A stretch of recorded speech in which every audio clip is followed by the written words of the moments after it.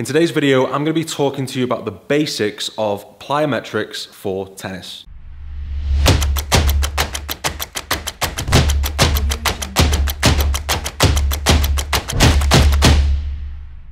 So a super busy day for me today. I've come into Cheshire Barbell nice and early just to get the rig set up that you can just make out over my shoulder so that later on this afternoon I can sit down with you guys and talk about today's topic. Neil Skupski is playing in the quarterfinals with Jamie today, so I'm going to be making sure I watch that and keep an eye on the result. After that, I've got a session with Ant at the track, which today's theme is plyometrics, which is why I thought today would be a really good topic to do the video for you guys. Following that, I'm coming back to Cheshire Barbell, session with one of my weightlifters, a session with Ant once he's finished tennis, doing some squats, and then I've got another session with some weightlifters and triathletes back here at Cheshire Barbell before I'll then get a chance to sit down with you guys and talk about today's topic. So let's head over to the track, I'll grab some footage and I'll see you guys in a moment.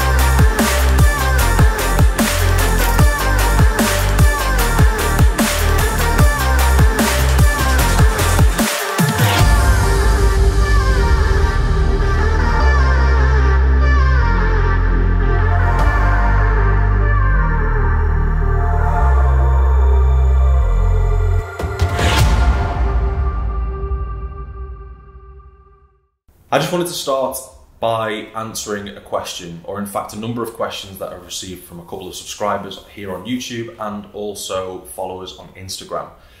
I work remotely with a relatively small number of people. I try and keep standards incredibly high by only having a very small capacity or number of people that I can work with at any one time.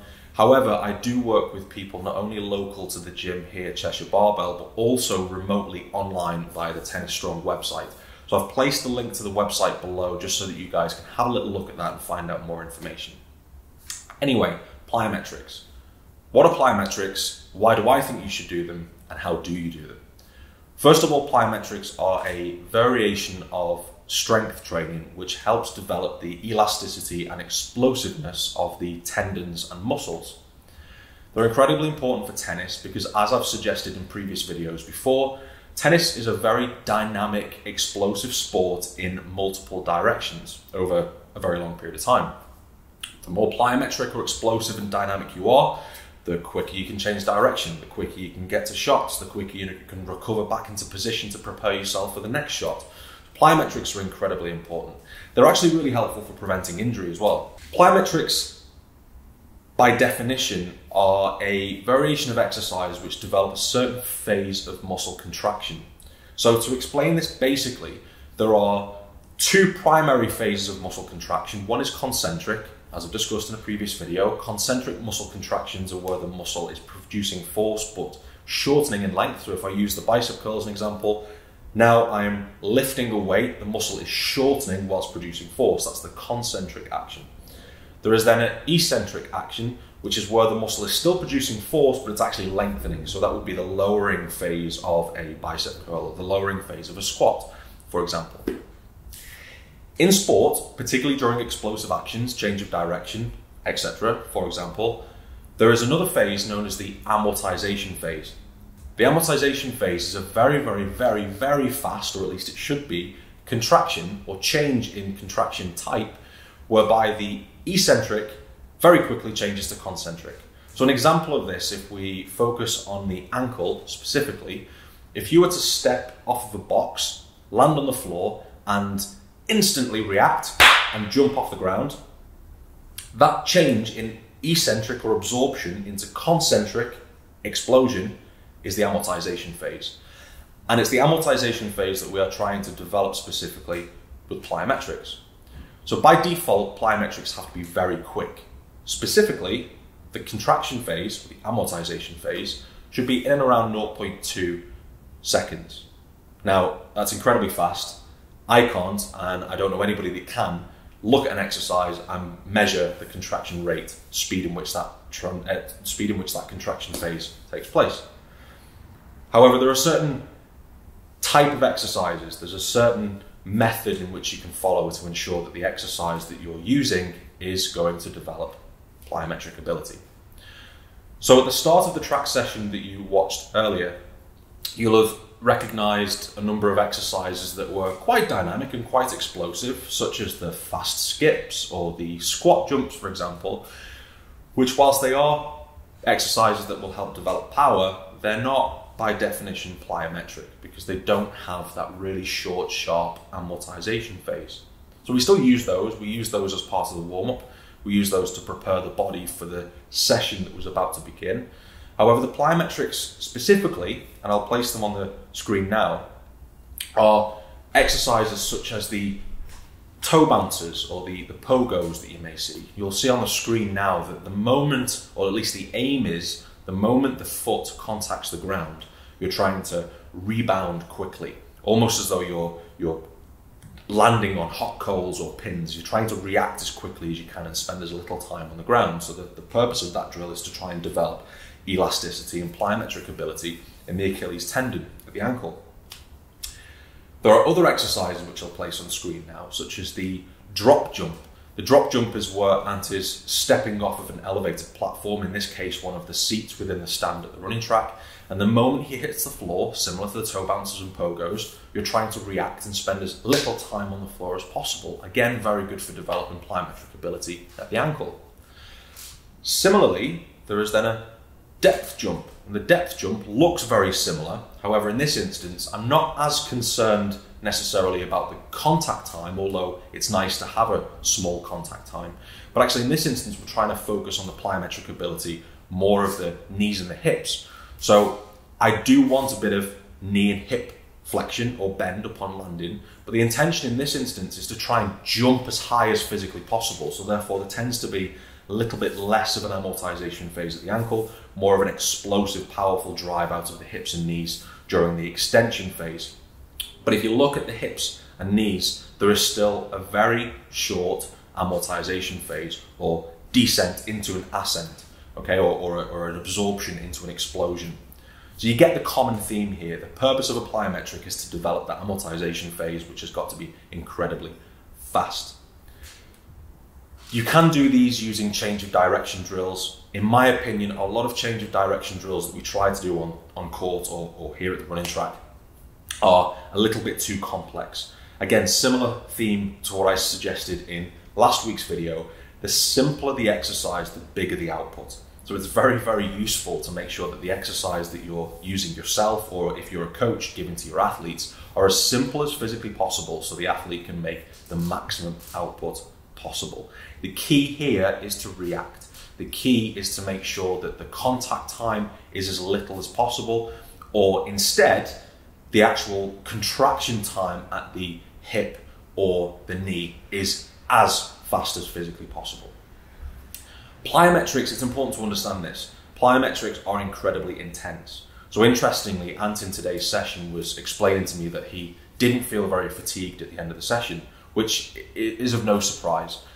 By nature, there's lots of rest in between the exercises. We're looking for quality, not quantity. Quality is effectively following the method in which I've just explained. Quantity needs to be low because surprisingly, these are incredibly fatiguing exercises. You may not feel fatigue on the day, but you will feel fatigue if you've done it correctly within the following 24, 48, or even 72 hours after the session. Now, you might not necessarily experience muscle soreness or DOMS. You will likely feel quite lethargic, heavy, and generally quite fatigued because these exercises are designed to stimulate growth and change of the nervous system.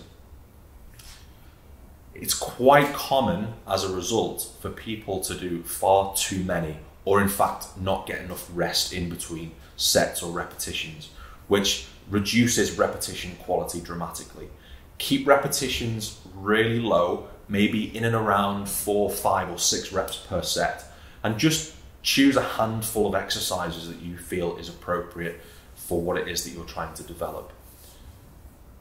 In today's session, we probably spent around about 30 to 45 minutes doing a little bit of mobility work, some activation drills, and generally just warming up. The plyometric side of today's session only lasted approximately 20 minutes, and of that 20 minutes, a lot of it was spent standing around, and actually an instance today was just playing around with the drone, which to my better judgment I took up today despite the strong winds in between what are the two storms, Storm Kira and Storm Dennis, I think, which is going to hit us this weekend here in the UK. So there was lots of standing around, lots of resting, lots of allowing the nervous system just to recover and then go again to keep repetition quality high. Another point I'll make is that a lot of people avoid plyometrics because they've been told that you have to be able to squat maybe 2 or 2.5 times body weight in order to get the most out of it. That is correct. You want a well-developed nervous system in order to maximize the benefits from plyometrics. So yes, in an ideal world, you would want somebody to have that capacity of strength, or at least strong foundations, to maximize the benefits from plyometrics. However, that doesn't necessarily mean you don't do them. I would maybe err on the side of caution whereby you don't do a lot until that person or you yourself has the capacity to have that strength and that overall training age. You've maybe been training 4 or 5 years consistently throughout that time period. However, like I said, that doesn't mean you don't do them. That just means maybe that you keep volume incredibly low. Maybe just choose 2 or 3 exercises and develop them anyway. By nature of the sport, you're doing plyometrics on court. Maybe not to maximum output, as I suggested earlier, but you are carrying out various movements which involve that amortization phase, change of direction, moguls out wide, getting to the net as quick as you can, split steps, etc. So do develop them, keep volume low, and practice them with high quality. Anyway, that's it for today's video. I hope you enjoyed it. I hope it explained what is effectively quite a complex topic, but one that we can keep simple. Please do subscribe by hitting the button below. Hit the bell icon next to that button in order to get notified of our next release. Thank you for watching, and I'll see you on Tuesday.